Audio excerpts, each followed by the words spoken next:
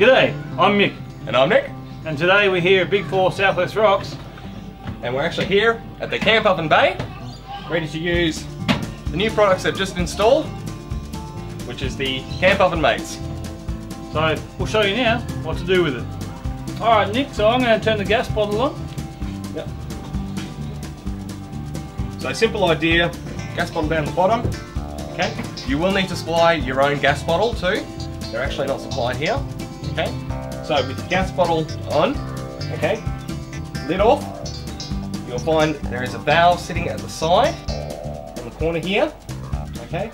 All you need to do is use lighting equipment, either match or a lighter. Your hand slits underneath. Okay. Hit your lighter first to get a gas flame, then turn your gas on. It'll take a few seconds for the gas to flow around the whole sides. Okay? You will find that if you do need to,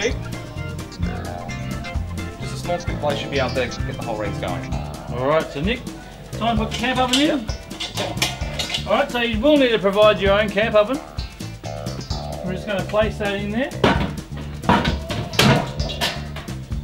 And put the lid on top. So now I've got my food in there as well, guys. So basically what you do is you have it cranked up for the first 20 minutes, nice, so it gets nice and hot inside, building up like an oven, like a preheat oven at home. And then you turn it down, and then once you turn it down to a small match head size flame, then you can hold your hand there. It's nice, good temperature there, guys. So there you go. Now you just keep an eye on it when you're cooking, and the best thing to do is when you want to check it, just use some gloves or something you can use as a lid lifter. Check your food regularly. Do keep an eye on it, whether you're cooking a stew or a roast.